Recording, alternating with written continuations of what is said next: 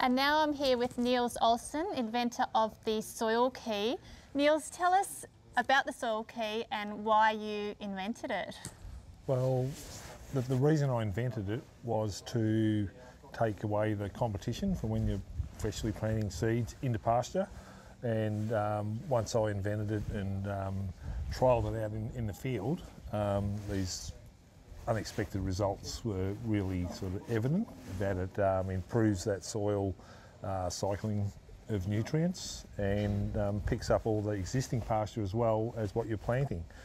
And what it tends to do is give everything that's in that sort of cropping space a bit of a chance to get up and get growing. And with that extra nutrients that have been becoming available from the green manure effect underneath the soil coating, that helps build that fungal population as well, which then provides extra nutrients to the plant and increases the photosynthesis ability of the plant, which feeds more sugars out into the soil and gets those locked up nutrients more available to help grow the plants better. So that's sort of the main aspects that improves it, but you can utilise it in a reasonable rainfall, 800 to 1,000 millimetre rainfall twice a year, quite comfortably to help fill your feed gaps in your perennial pasture system with an annual crop. So that's sort of the main benefit of that system that we're running at the moment, yeah.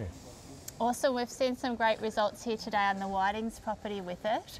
Neals, if someone was interested in getting into this space of farming more naturally, what would you suggest?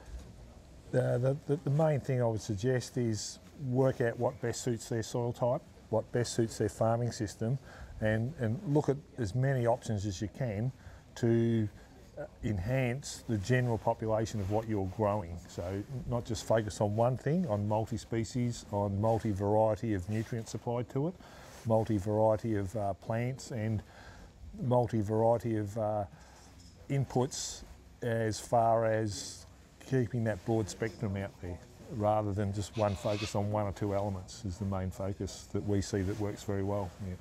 Diversity.